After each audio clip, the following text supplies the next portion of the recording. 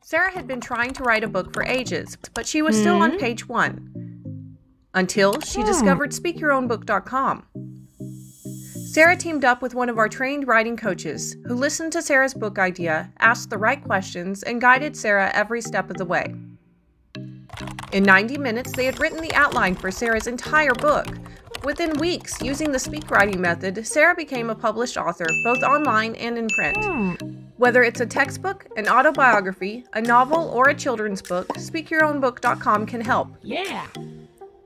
Visit our website today to download our free 50-question guide and schedule your free consultation. With Speak Writing, anyone can publish a book. Speak your own book today. You speak, we write.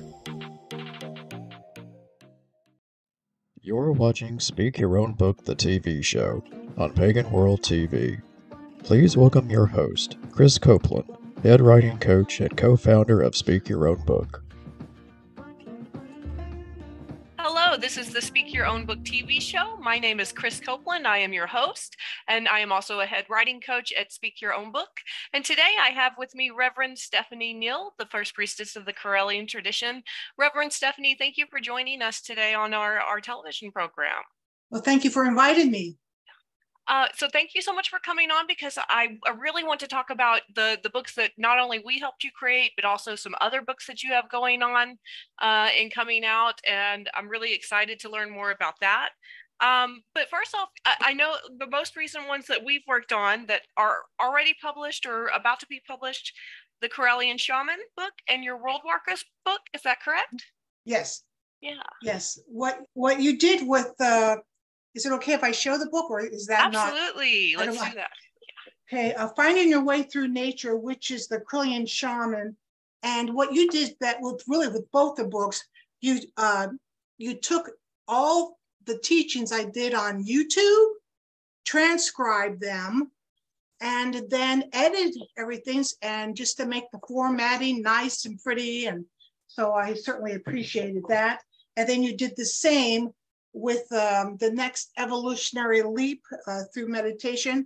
And this is essentially the World Walkers Order teachings. And same deal, you transcribed and then you formatted it, made it look nice, edited it, and all that wonderful stuff. So and I really appreciate that. You did a wonderful job. Well, thank you so much. And I want to assure you, it definitely wasn't just me. We had a whole team of transcribers and editors working on it. And really, the biggest amount of work goes to them. I do a lot of coaching and working with them in guidance, but they put in a lot of effort on it, and they had so much fun and they learned so much. That's what I kind of want to share with our audience. When you work with us on your books, the cool thing is that your message immediately spreads through like half of Nairobi, Kenya overnight. So, and they're talking with their friends about it the next day and this cool project they've got going on. So yeah, the Correllian authors that we've worked with already have a ton of fans in Kenya. Oh, that's wonderful. Yeah. So tell us a little bit about each of your books. Let's start with the Shaman. And you said that that was about the Correllian Shaman path, and you had a course over this. We transcribed it for you. What can people learn when they start digging into the material? Essentially, they're going to take a 9-month initiation through experiencing with their own hands and their own eyes and their own skin, walking through different assignments that we give them. So essentially, it's a 9-month quest. And as they're going through, maybe they're making a drum, or they're finding 9 stones that can be lighted by fire without exploding. So each thing is their own journey. Even just finding the stones is a whole journey all unto itself. And as they're finding their stones, they also discover lots of other things as they're walking through a field or walking through a beach or forest. And so basically it's hands-on. It's definitely helping the person to attune to their journey their mission, recognizing that they're not the messenger, but in fact, they are the message. And by learning that, they become more empowered by their own sovereignty to see, wow, I learned this through my own firsthand experience.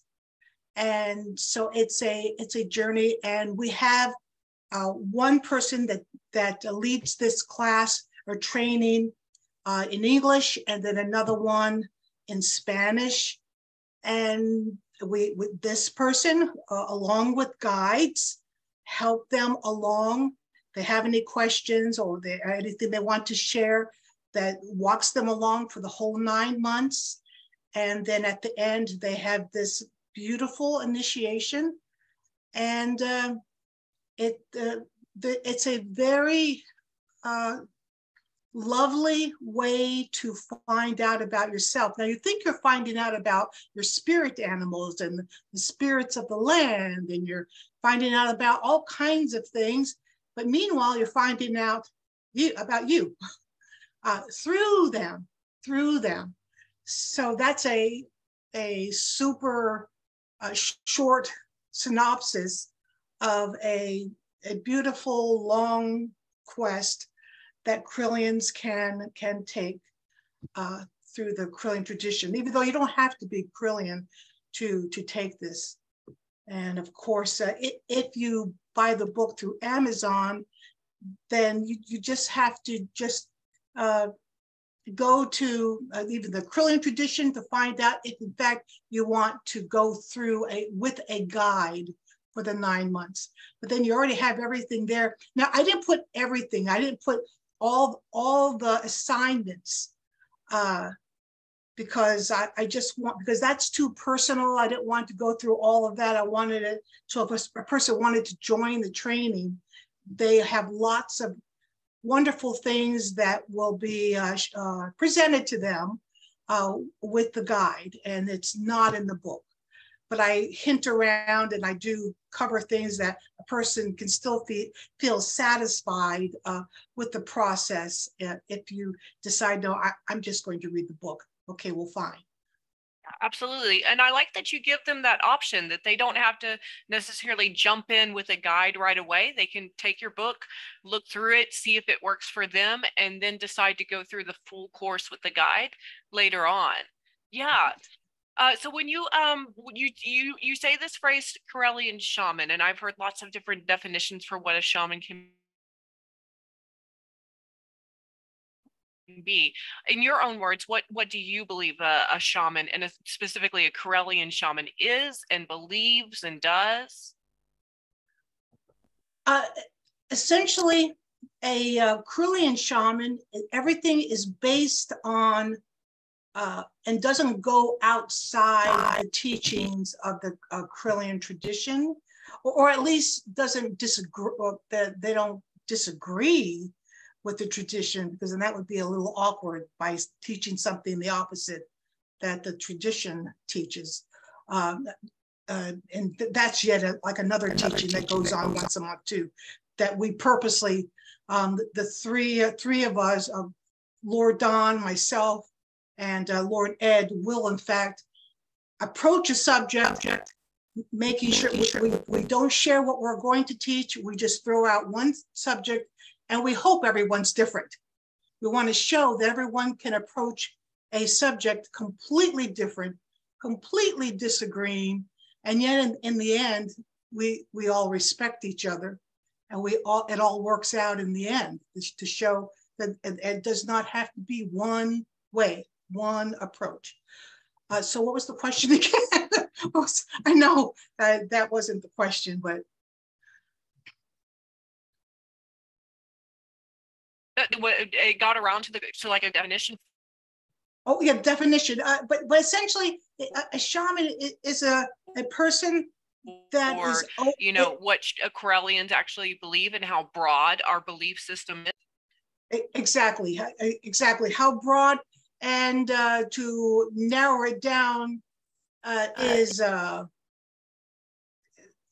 learning about how we operate on this planet, and that we're not separate from or apart from any being, be it a mountain or a tree, and recognizing that that tree or that mountain is also our companion and teacher, and that we are not the only teachers on this planet, and receiving and respecting and being open to everything on Mama Gaia.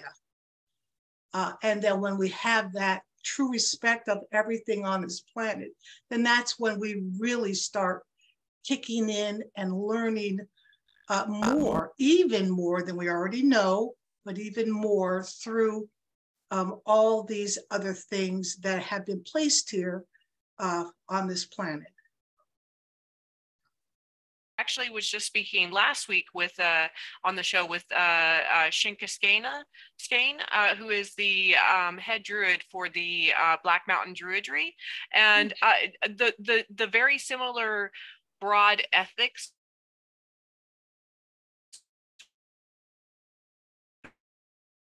or ideals that we share across all pagan traditions in India. You know, that core ethics of like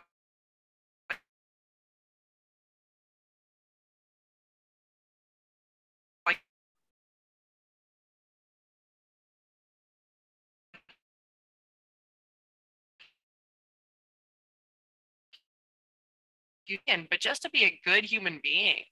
And that's what I love about when I read through your books, when I read through Reverend Don's books and other books written by members of the Correllian tradition. It's so impactful as far as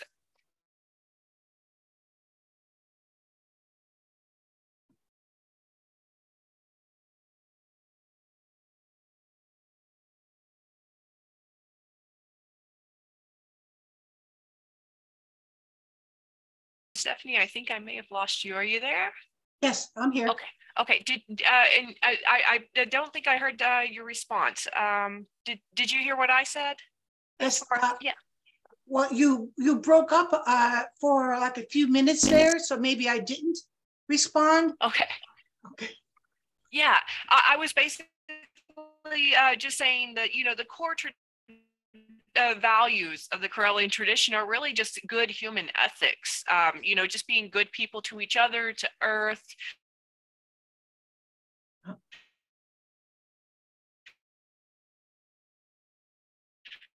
To our tradition and being good to ourselves, and that's what really drew me to paganism. How would you say you started out with paganism? Were you born into it, or did you come into it later in life?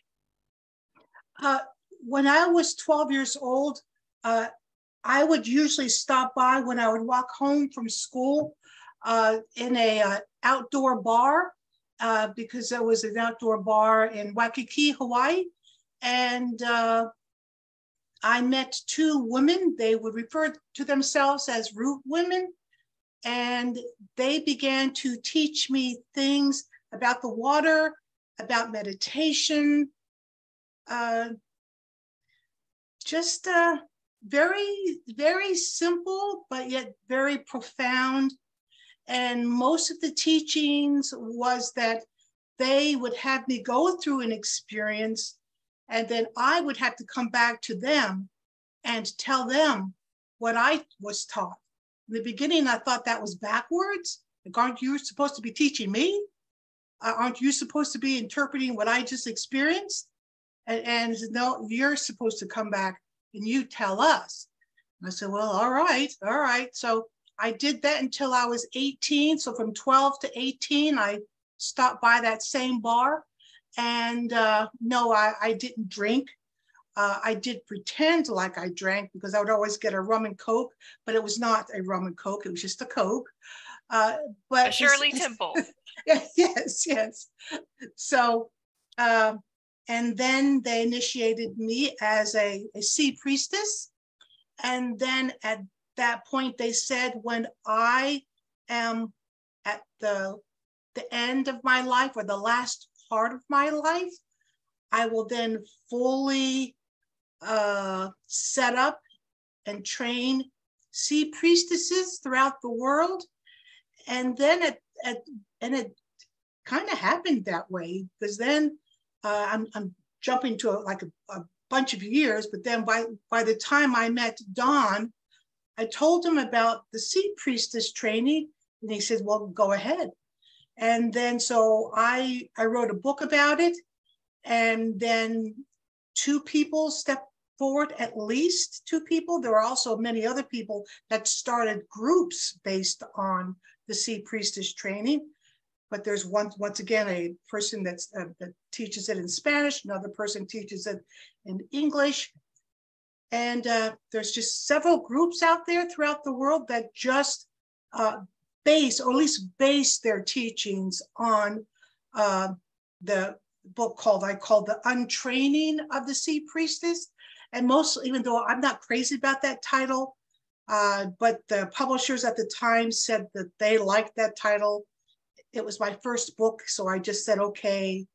But essentially, it really does, the title really does say what it's all about, that you think that you know something, but maybe your family, teachers, or leaders, or commercials, movies, anything that are influencers, that just maybe those things were not necessarily beneficial, and maybe even blocks for your life.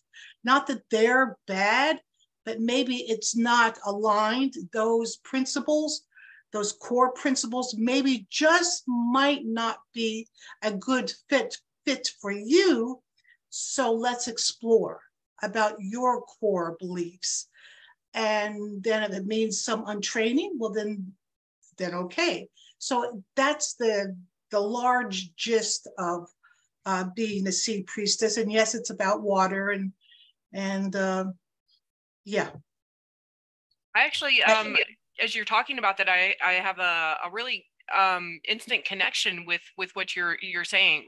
For one, I went to Hawaii for 6 weeks and stayed there when I was 32, and that started my journey in traveling, and also in exploring my own cultural background and my own traditions and where I came from.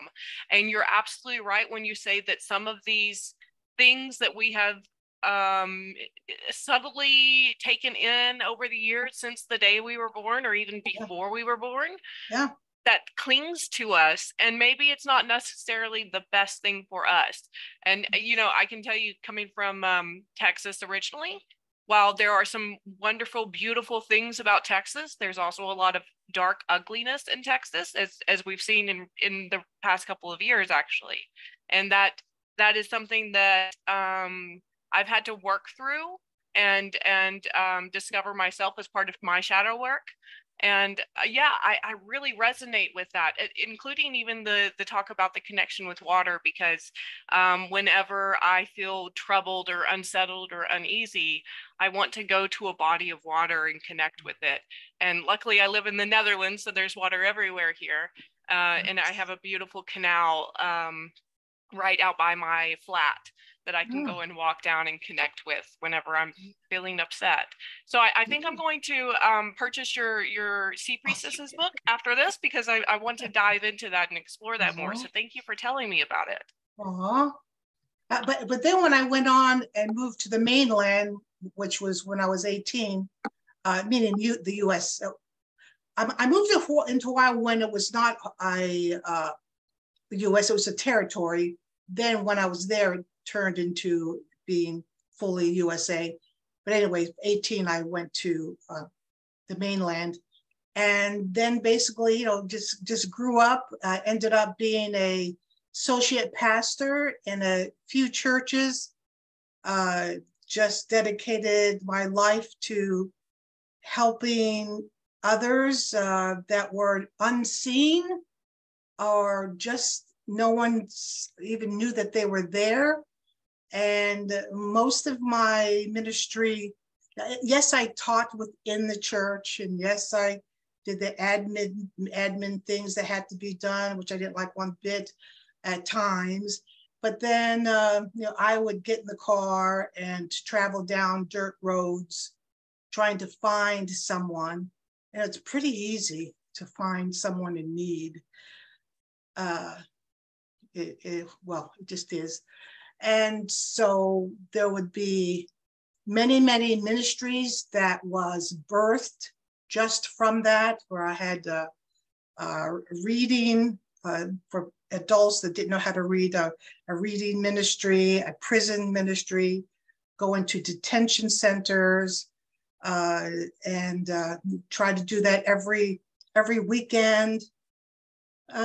Just lots of things. The bottom line, it was about not just helping others, but helping others come along with me because I needed help. That they would be, and then I would say, "Oh, you really like that? You like doing that kind of thing? Well, why don't you take that over?" And then I could just be over here focusing on that. Then I'd find someone else. "Oh, you like that? Okay, why don't you take it over?" So by the time it was all said and done, through the years, it really did build up. And yet many people really didn't understand exactly what I was doing.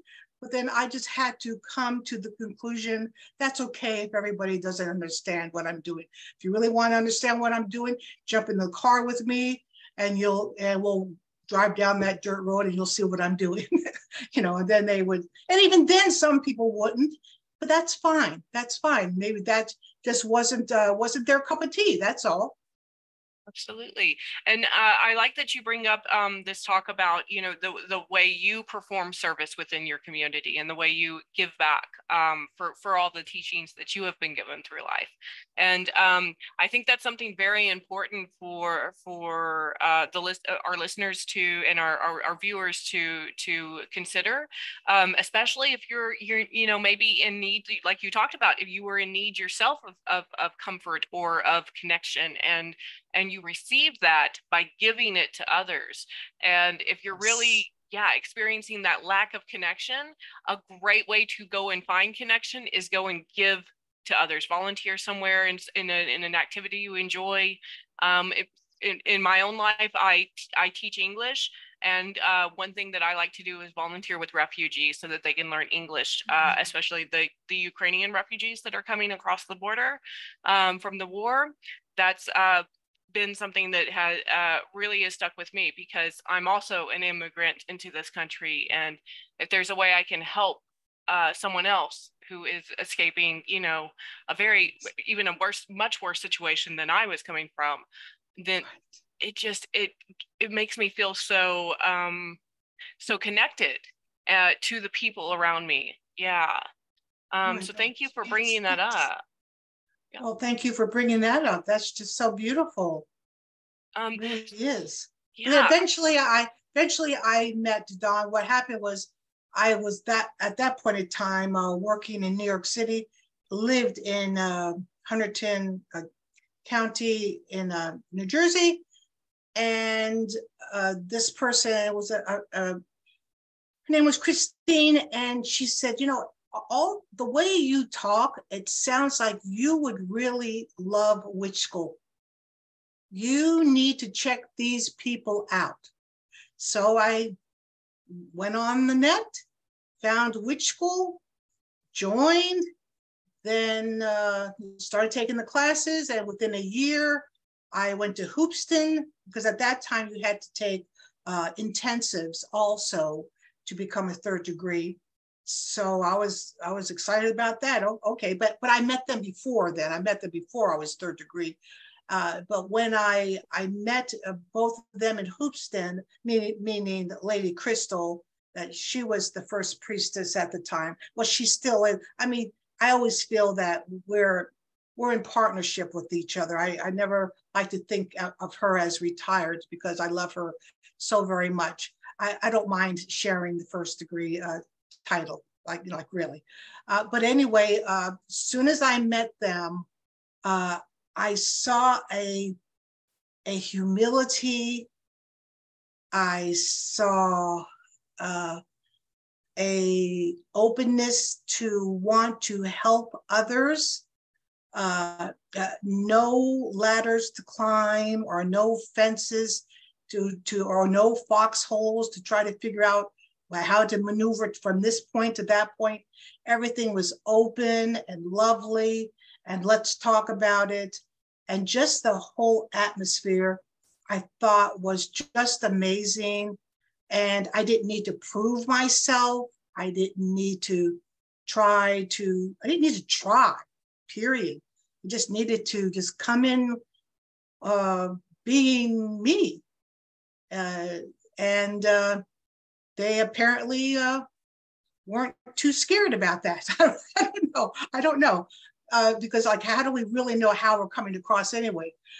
But that was like, okay, this is absolutely a tradition for me. And I've never turned away. I have loved every minute.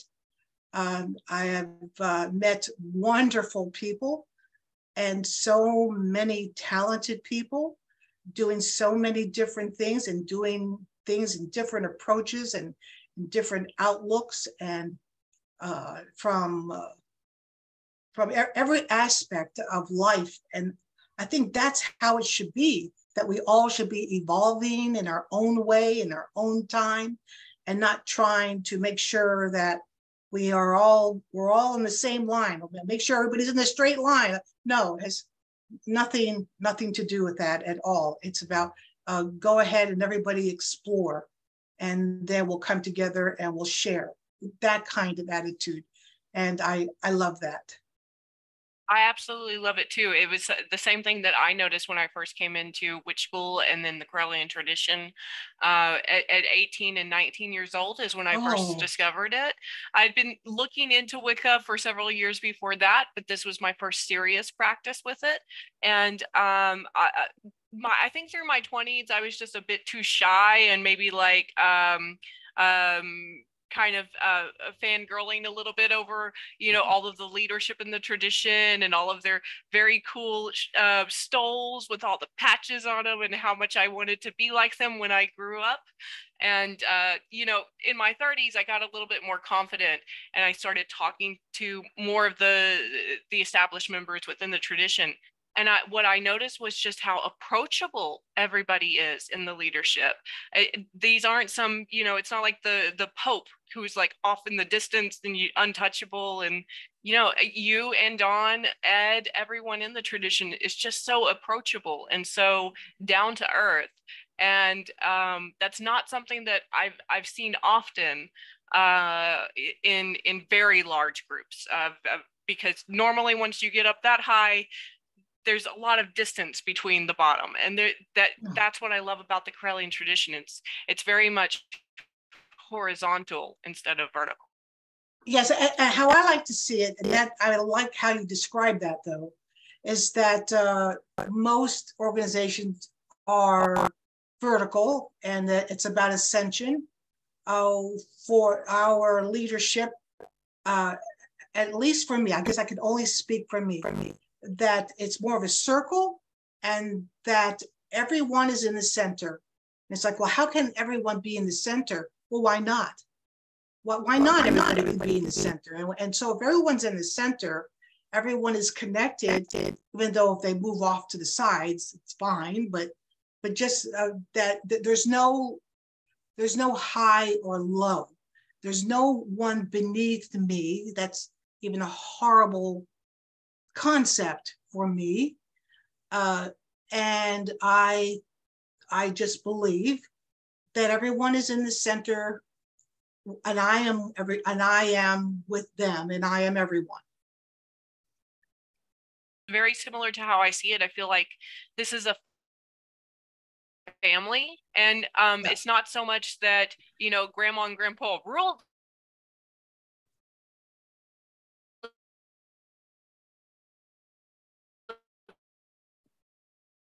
family so much as we give respect, made sure that it's been preserved for future generations. Yes. And I like that concept that we're all in this together. We're a family. There's young ones, there's more mature ones. And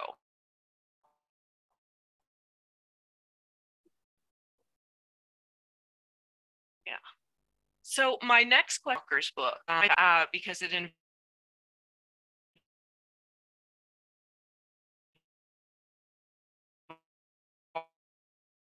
involves moving into other planes.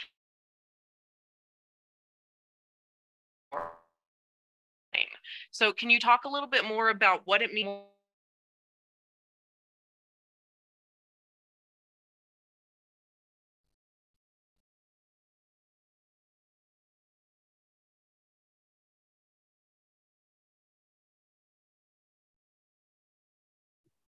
Can you hear me, Lady Stephanie? Okay, all I just heard just a few minutes ago was, can you talk about, and then that's all I heard. I think we may be frozen up. Can you hear me? Yes. Now I can hear you. Well, now I can't hear you. Okay. Program, since the helps us run better. Can you hear me now? Yes. All I heard you say was, can you talk about, and then that's all I heard. Sorry about that. Can you talk about your World Walkers book and how people can become a Correllian World Walker? Once you just go to the tradition and then just look under groups, and it'll say World Walker. Just go in there and join the Facebook group. And then what it is that you go in there, and then in the file section, everything that's in this book is in the files. And you could go at your own pace, learning the different skills that a World Walker focuses in on. I always suggest to try to master one before you move on to the other one. Or if you're just the kind of person that, okay, this isn't working, let me just go on over here and master this, and then I'll come back to that. Okay. So it's something that you don't have to say, all right, I have to do one thing before I can do this, before I can do this. No, you just, so long as you have a good understanding of all the different skills that's involved with world walking, and then you decide which house you want to work within. Let's say you want to work as a medium, working with the transition, working as a conscious incarnate. There's someone who will go through all the different houses, but essentially there are several houses to consider to work in. And then once a month, I do a meditation on Chatzy, and essentially everybody gets on Chatzy, and I type out the meditation, and then I do meditations in such a way that they don't have to respond, but most of them do respond. So I give them a guided meditation, and then I'll ask them, so what are you experiencing anything now? Are you receiving anything now? What are you, would you like to channel something? Are you picking up? Like, I try to make it that I'm putting it on them to experience different ways to meditate. And then they type out what they want to say. And it's worked for many years, even though many people have said that maybe it should be done on, I don't know, that everybody can see each other, but no one's complained inside World Walkers.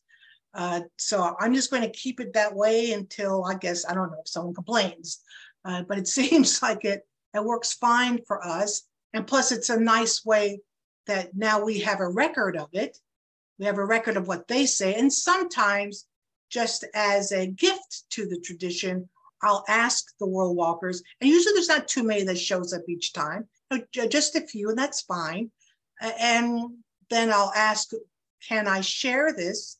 And I'll put it like on Facebook or in the hub or someplace that then others can see what we do. But it's basically a work. It's a lifelong work of working with different kinds of spirits.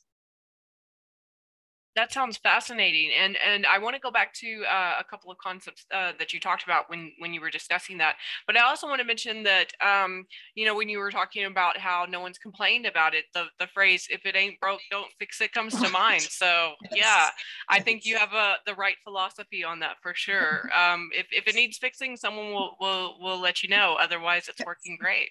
Yes. So when you talked a little bit about what world walkers do, the phrase "conscious incarnate" was one that I found fascinating as I was working on editing the book for you, and Yes. and that's one that I really want to dive into a little bit more with you and explain to the audience a little bit. So, Okay. what is a conscious incarnate, and how do we identify ourselves or become one, or yeah, what's that process like? Oh, I feel that many of us have been put on this earth to tell everyone else what they already are. And they already are conscious incarnates. It's just that they didn't know it. So now they have a piece of knowledge. And with that knowledge, then I always say, now that you have this knowledge, now what are you going to do about it? And then that's the point where it's basically, why is that? Okay, let's hope someone gets that. Why is that important that you, sorry about that. No worries. Was Uh, that Alexa? no, that's our phone, hoping that it'll stop. Oh, okay. That with okay, we live many lives, and when we're over on the other side of the veil, as we evolve, that part of the other side of the veil becomes shorter and shorter and shorter, and to the point that when we go to the other side of the veil, we also can see into this reality, the physical reality, clearer.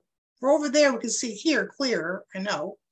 But then there's a point that we can jump back and forth, see, okay, well, we're here, we can see this clear. When we're here, we can see this clearer. So that's one, evolve as we evolve. But there's some of us that still feel that break in time. There's no such thing as time. I know. I don't try to. I'm not trying to. So when we are on the other side of the veil as a conscious incarnate, we help others, and a lot of times I have conversations with people that just before they die, I will meet them, and it's about meeting them just before they die, because if they transition and they're on the other side of the veil, sometimes it's very hard for some people to remember what they're working on over here, or lots of things or they just forget. They're too overwhelmed. And so a conscious incarnate basically holds their hand and helps them to see what they're seeing. And the conscious incarnate becomes what is the most comforting thing or object or person, but letting them know, okay, I'm the conscious incarnate here. So, but yet I'm also this queen of the Nile, because, or I'm a goddess, or in other words, I'm a tree, the most comforting thing in the world. But I just want to let you know but I'm here to help you remember where you are and what you are and what you were working on in your past life, and all these other strings of other lives that you've been working on, and to help you and to ask, do you want to stay with that? And you may say, no, not really. I'm tired of that. I really don't want to be, at least not for now. I just don't want to work on that. My next life, I just want a break from that. And then we just start the discussion. But by that time, ancestors, their ancestors, just will show up. I don't know how they show up. I don't care how they show up. They're just there, knowing that, okay, they're going to be there. And I, as the more shows up, I pull away, because in that discussion, they will continue this discussion with that new transitioned being. And it's basically, all right, so what country do you want to be born in the next time? You don't want to go back to what you were before? Then what would you like to do? Just a conversation. And I usually don't stay for all the details, because I don't feel it's my responsibility to stay there, because this person is completely engulfed in pure love of the ancestors and the goddess God. And I'm back on this physical plane. So that's really broken down into the essence of what it is. But essentially, we are just here to help them move from here to there and hand them over to their ancestors. I find it such a fascinating concept, because if you're able to connect with that line of consciousness throughout those incarnations, then you're able to pick up threads of a journey that is greater than any one lifetime or even any one human being, to fully come into a realization of connection to the universe. Yeah. If people had any idea how magnificent, how they were created and why they were created, they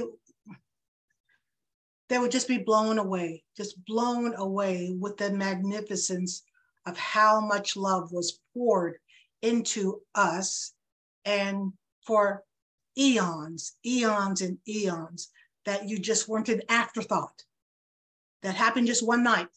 No, that you had been lovingly and painstakingly developed and evolved over, I don't even want to say how many years, who knows? Eons, or longer, absolutely. Yeah. And the idea of having a group of world walkers to help those people who are realizing that this for the first time, maybe, and connecting to this concept for the first time. I like that there is a group out there dedicated to making sure that happens. Yeah, absolutely. So switching to some of your other books that you have coming out, and I know you told me a little bit about them, but just, in your own words, could you share with our audience what you're working on and what's already released? Okay, let's see. So there was the Discovery Tarot Path. That's just basically about a approach on looking at the tarot using sets that relate to each other, and you can read the cards just using that one set. So I have it all broken down, related to each set, what each set has inside of it, how it can be utilized. So that's a real, we already talked about the Sea Priestess, and then there's the little book I wrote was called The Teacup, and that was just a book that I just wanted to write about my grandmother. She came from Scotland, was an immigrant to Canada, then from Canada to the US, and then that's so like we're not that like some people are like, oh, I lived in the US for since the 1600s. Well, I can't say that. It was my grandmother that went to Canada. What am I going to say? Yeah, so which is fine. But anyway, she taught me about how to divine through tea leaf reading. And then I came up with about 6 other ways to read the tea leaves much easier, because many times when you just look at the tea leaves, it's just a speck on the cup. And then you have this long line of interpretations. Okay, well, the horse means, I'm going like, it's a speck. I can't see a horse there. Or it's a cloud. No, it's not a cloud, it's a speck, that kind of thing. So I came up with a way to make it real clear that you take a big chunk of loose tea and of course, like flip it down on the saucer so that you don't have any specks. Wait, you kind of do have a few specks, but you have big chunks that now you can really look at it and make, like looking at clouds. At least you have some form there that you can divine something. So yeah, that does look like a horse's head. Okay, I'll take it, fine. So it's just broken down into the meanings of what that particular thing means. And I talk a little bit about high tea and low tea, and but just basically dedicated it to my grandmother. So. Absolutely. I find so I'm relatively late to the idea of interpreting leaves and divination from tea leaves, mostly because, growing up in Texas, we had Southern sweet tea and not European style tea. Yes. But since I've moved to Europe, I've gained a new fascination for it, because here we have the proper tea with the teacups, and we can flip it over and things like that. So it's, yes. I find that much more interesting now that it's a regular part of my life. Oh, good. Yeah. I think the other books that I'm working on now is I'm calling it tarot therapy, only because really in the 1800s, there were many profound and influencers related to tarot reading. And there were several that said that the tarot is about learning about yourself, and it's not about divination. Not at all. I disagree with that, because tarot's been used for too long now to show that it does work. It can be used in divination. But at the same token, those people from that age saying, oh, but it's about learning about yourself and moving through things and helping yourself move through the stages of your life, then like, well, okay, approaching it that way, let's start looking at these cards again. So I did much studying related to people that would write about tarot in 1600s, 1700s, 1500, a little bit of 1500. Like I would try to read everything and try to compile that and put this together in such a way, hoping that deity was at my back and the ancestors were at my back, helping me move through this process. I even have a psychologist friend that she said that when you're done, let me look at it. And if you're just off track, like nobody's business, I'll let you know. She says, but what I've heard so far, I think you're on the right track. That's cool. So I feel like I've gotten the blessing, like, because I'm not a psychologist. I was a spiritual counselor for like 30 years. And I still consider myself a spiritual counselor, but yet I'm not a psychologist. I was not formally trained as a psychologist. So, but it's just what other people have said that particular thing is, and it's a lot about just awareness of what that card is really about. And just by seeing it, this many times when you look at a card, you think you're seeing everything in it.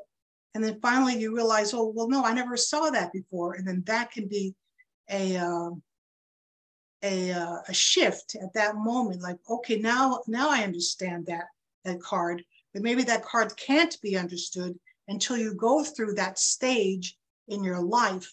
And now you look back at that card like, oh, so that's what I was going through.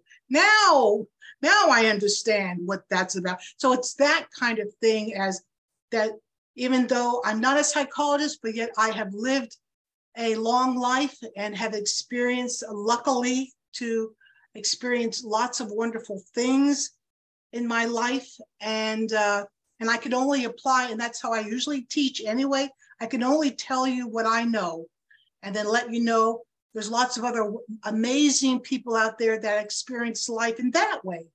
Well, now you need to go with them and find out how they approached that same thing. So I'm not trying to say I'm the be all, because no way, and I wouldn't want to be. So that's going to be called Tarot Therapy. And then another book that's going to be called, let's see, Who Are You? Oh, I like that name. What is this one about? It's going to be I guess a statement, even though there's been several people that have said throughout the years, would you just do like memes or something, put something out there once a day, because the things really are like many of them, well, I mean, just nice compliments, so it doesn't matter what they say. And at that point, I realized as I would say these different things, I would just write them down.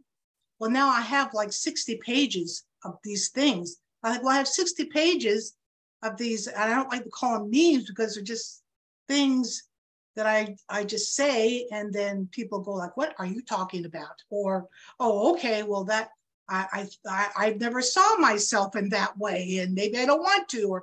So I do say things like that.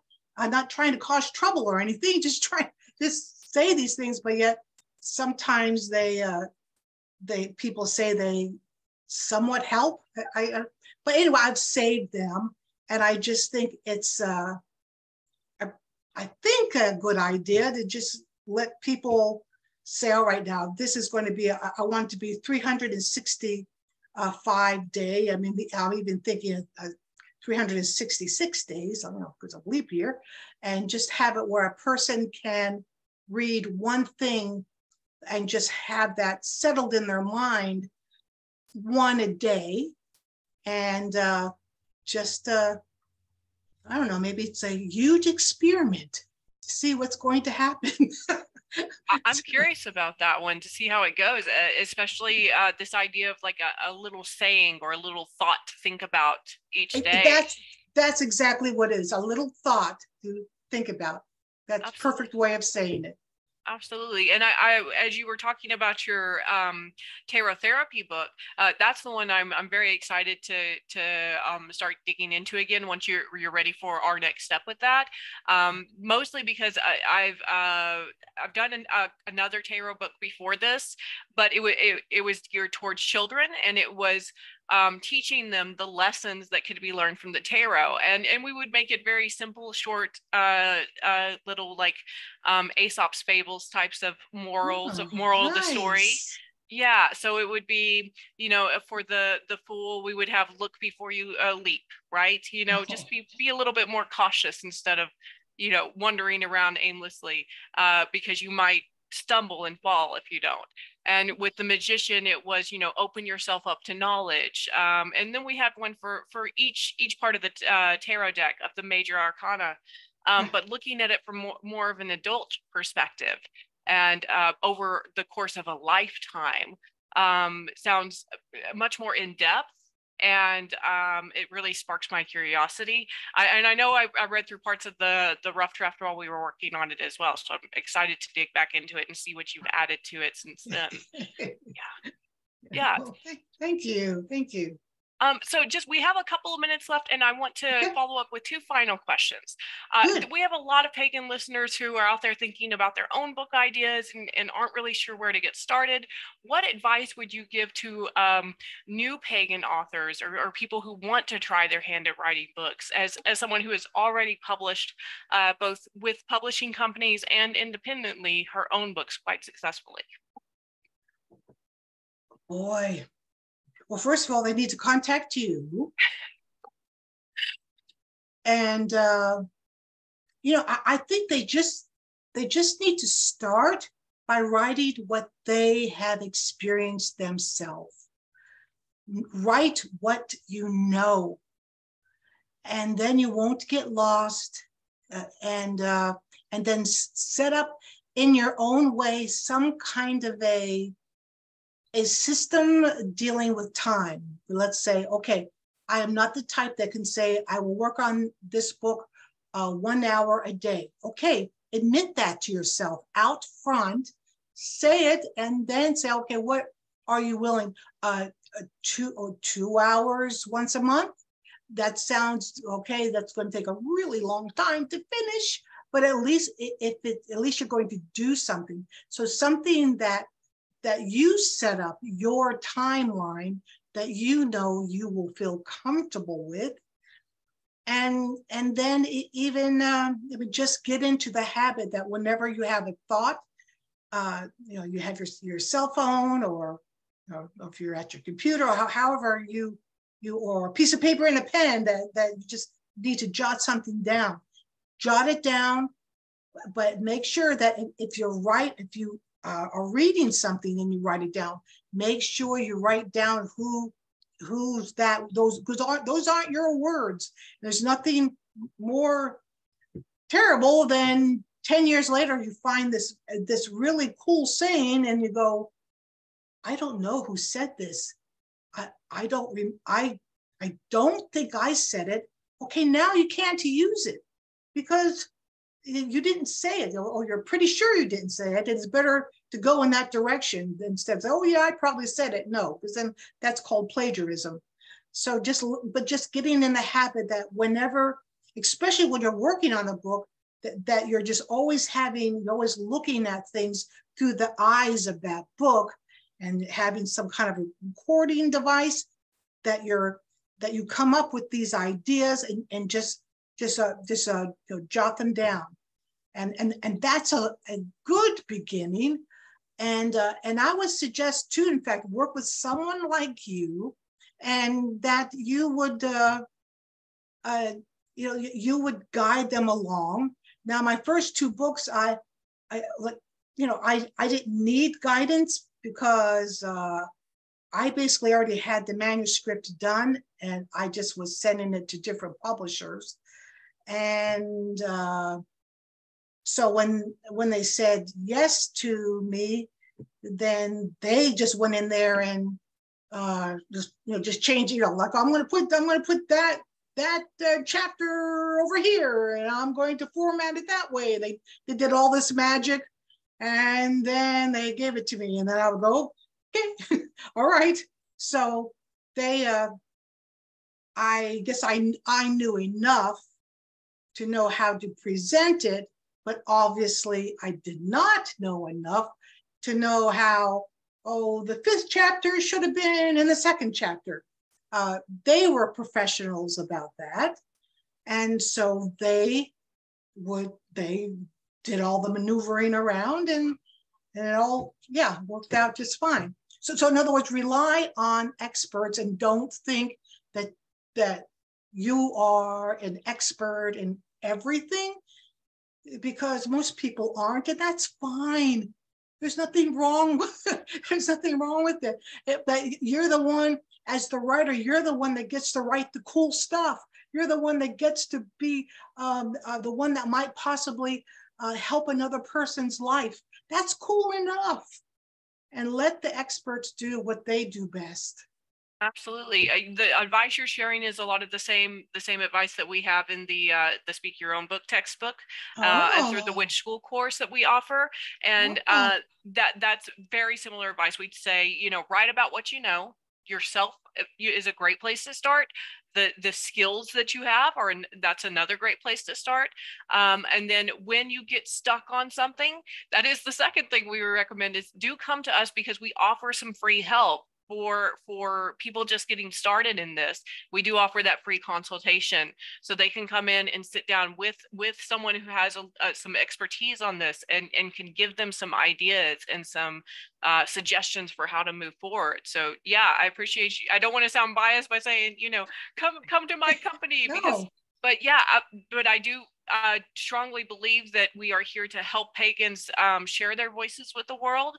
And whether that means, you're just using some free advice from us, or, our full suite of services, whatever it is, as long as you get your voice out there and share it, that's really what's important. And talk about important. Pagans do not, well, some pagans do not realize that the things that we know, that they know, is important for others to hear. Absolutely. And so that could be real game changers within the population of the world. So you do have something that is needed by the world. Yeah, absolutely. And then that's what I try to tell everyone that I run, especially if you have any survival skills or sustainability skills or information on how to get through climate change. That's a huge thing right now and pagans are especially interested in that type of information anyway, just naturally, with our love for Mother Earth. And so, those kinds of skills, I know a lot of pagans out there have them, and a lot of people in the world need to know this, whether they're pagan or not. Yes, yes. Very good. My final question for you is just, how can people find your books? How can people find you online? How can they get in touch with you? You can find me at StephanieLeonNeal.com. You can find me on Correllian.com. That would be the easier. Well, I guess both are easy. You can find my books on Amazon. Some libraries do carry some of my books, but I guess that's beside the point. But just, it's Amazon. Amazon's easy. It's there. Okay. They're there. Yeah. So everybody, please check out Lady Reverend Stephanie's works. I've read through a lot of them personally, and I find them very useful information for informing my own life, especially. Thank you. Yeah. So, and I want to thank everyone for listening in today and following along with us and exploring these topics with Reverend Stephanie Neal. And thank you so much for watching Speak Your Own Book TV show. We will see you next time. Bye, everybody.